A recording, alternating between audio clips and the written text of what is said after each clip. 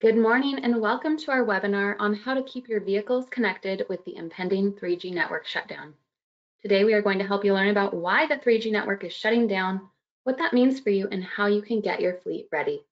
My name is Brittany Wooten, Marketing Manager for EROAD, and I will be facilitating the webinar this morning. Before we begin, I have a few housekeeping items.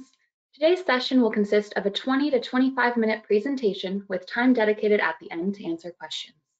All attendees will be muted for the presentation. But if you do have questions for the panelists during the presentation, just submit them in the question box on the side panel and we'll get to them at the end. If your colleague couldn't make it or you want to revisit the content at a later time, we've got you covered. We will be recording the presentation today and we'll email that out to you afterwards so you can listen whenever you'd like to refer back to the material. Presenting today, we have three knowledgeable panelists to help you through the transition. First, EROAD's Vice President of Operations, Yasi Alemzadeh, EROAD's Senior Manager of Product Support and Fulfillment, Ken Iyer, and finally, one of our Senior Renewals Team Specialists, Lou Vesta. And without further ado, I'll let Yasi get us started. Thank you, Brittany. Welcome, everyone. So what we're going to talk through today is the upcoming 3G network shutdown here in North America. To ensure that our EROAD customers are staying connected. So we will cover why the 3G network is shutting down, when it's actually going to take place, how it's going to impact you, things you can do to prepare and transition over to 4G, and what EROAD is doing to plan for any upcoming future technology changes. So on to the next slide, thank you. So the sunsetting of the 3G network, why is 3G network shutting down? For those of us that have had cell phones for, since they came out, we understand that our networks have gone through a multitude of changes and improvements for performance and quality. And that's essentially what this is. So it's basically to support the high data usage that we're seeing in North America and basically get us ready for the next generation of technologies, which is 4G, 5G, and beyond. So with that, we'll see not just with our telematics devices, but with our cell phones as well, some enhanced speed and connectivity. The shutdown isn't actually taking place until February 2022 in North America.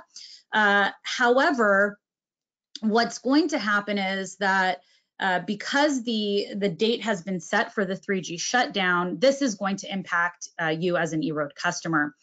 If you have a 2.0, eHubo 2.0 or 2.1, once the network shutdown actually takes place, those devices will no longer work on the 3G network. You will be required to have a 4G compatible unit. That being said, with the date being set of February 2022 for the 3G network shutdown, the maintenance of all of the existing 3G networks have basically halted, and we are seeing some degradation and some performance issues in certain areas as it relates to connectivity to the 3G networks. They are just not putting any funding or maintenance work in repairing any 3G networks. So if a 3G satellite happens to go down, it's unlikely that they will repair it and replace it.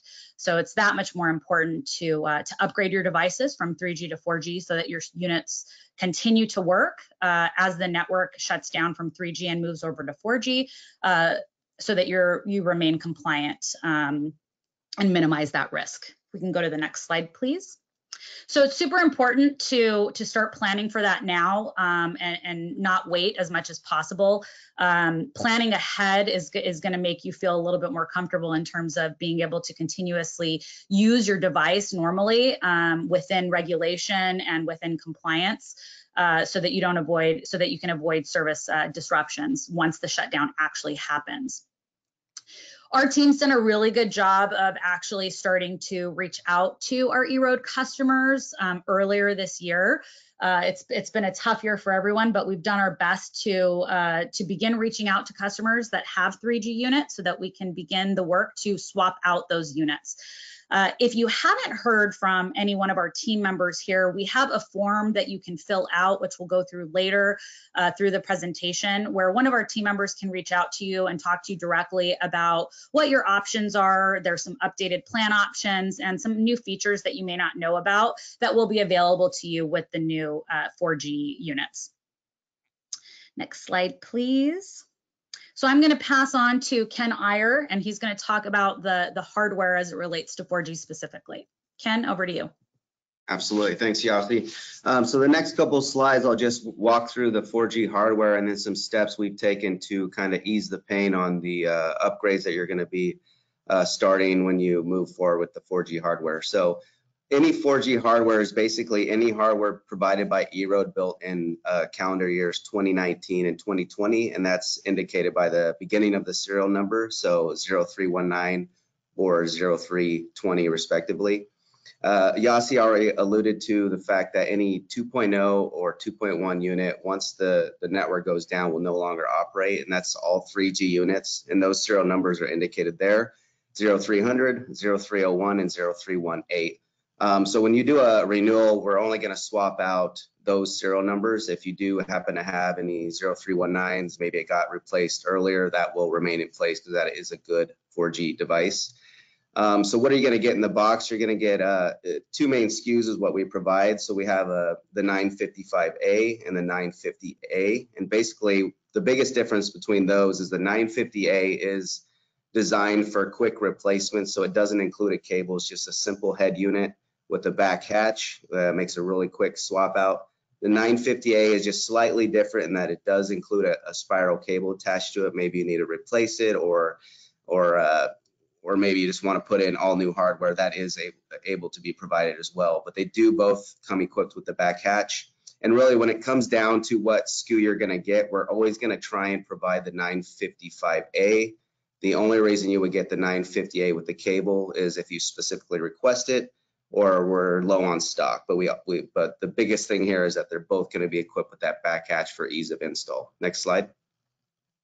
So what does replacing the hardware look like? Again, you're going to get one of those two main SKUs, the 950A or 955A. We provide instructions in the box, which are similar to the little instructions down at the bottom of the slide here. A couple other steps we do is when the renewal is completed, all of your 3G units will go to RMA pending in your EROAD depot. You'll know that when you look in depot, they have like a little arrow next to it, and they'll show RMA pending. What this does is it frees up the truck in your vehicle and assets list so you can quickly assign the new 4G unit once it's installed. So if anybody's ever worked through an RMA, you've probably experienced this where the old faulty unit is on RMA pending, you install the new unit and it's quickly assigned. So again, instructions are provided, and another step we're going to take is we're going to make every effort to update the unit to the latest firmware release, so you're not having to wait through any firmware updates during the install wizard setup process.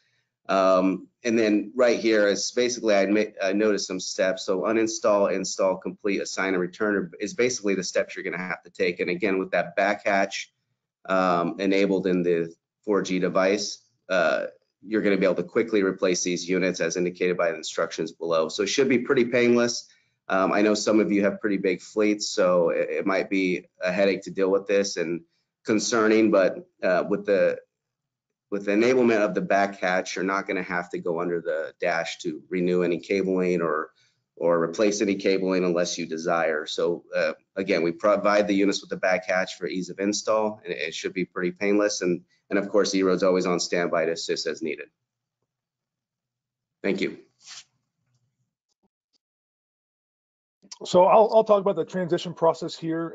We've set up, as Yossi and Ken have both said, some easy ways for you to reach out to us. So obviously give us a call if you're ready to go, the 855-503-7623 number. You can reach one of our renewal specialists at extension 1. Also, you can shoot us an email at that renewals.us@eroad.com. That'll go again to one of our renewal specialists. And then following this presentation, you should receive a form to fill out as well, which again will go to us here, and we will proactively reach out to you. Once we are in contact with you, we want to review the account. So we want to go over the 4G units that you have, the 3G units that you have, and then any contracts that are eligible for renewal or expired to clean any of that up that may be cluttering your depot. So we'd also like to discuss your current plan.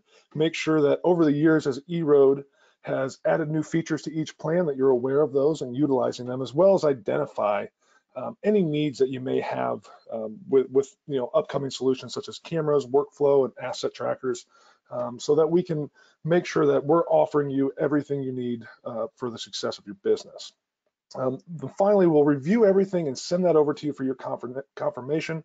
Get any contracts that are expired renewed, and then we'll ship those 4G units out. We'll also work with you with some logistics on the end of that on how long you'll need to make that swap. Like Ken alluded to, some of these bigger fleets may have a little more trouble getting them trucks in and getting things swapped out. So we will work with you on a time frame and hopefully allow enough time to get all the units that you have that are 3G transitioned into the 4G hardware. So I think this is going back to you, Yasi. Great, thank you, Lou. So let's talk about the future of technology shutdowns and what EROAD is doing.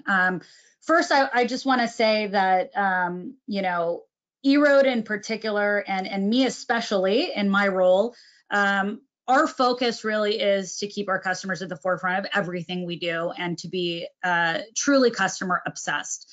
What that means is that we want to stay on top of any and all technology changes that are upcoming so that you don't have to, right? That's why we're here. We're here to help you, to support you, and to stay on top of all of this so you don't even have to think about it.